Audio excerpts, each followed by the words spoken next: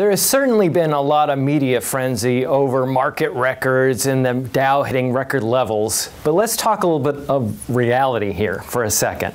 Where is all the money? Typically, when we're looking at big investment firms, where do they invest most of the money? You've heard me say this before. You have target date funds, like companies like Vanguard, where they put most of the money in very, very big companies, giant companies and large and medium-sized, very little in small companies. And you have companies like T. Rowe Price, same picture, just a little bit different as far as the percentages go, but the same picture as far as mainly focusing on big U.S. companies that would be represented in the Dow or S&P 500. Fidelity, same type of a picture in the same type of fund. These big fund companies, as these American funds here, do this because that's what you're familiar with. It's better for keeping business and keeping you happy to focus mainly on the area of the market that you focus on most as an investor. Now, the S&P 500 can have long periods of time with little or no return, however.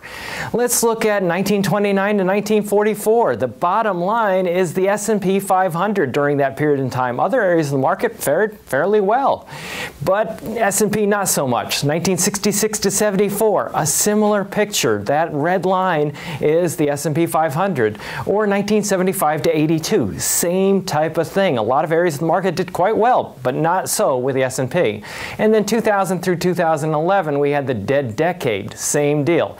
Now, when you think about the market, what do you think of? Well, typically, if you're like any other investor in America, you're thinking about the S&P 500 or the Dow, big U.S. companies. Now, how long does it stay on top?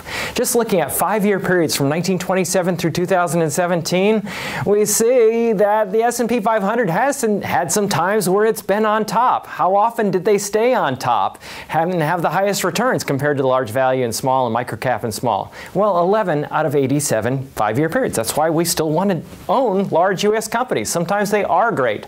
But how many times did it repeat in the next 5-year period? 0. So we don't want to focus too much of our effort there like the big fund companies do, because you can get in some real trouble in this area.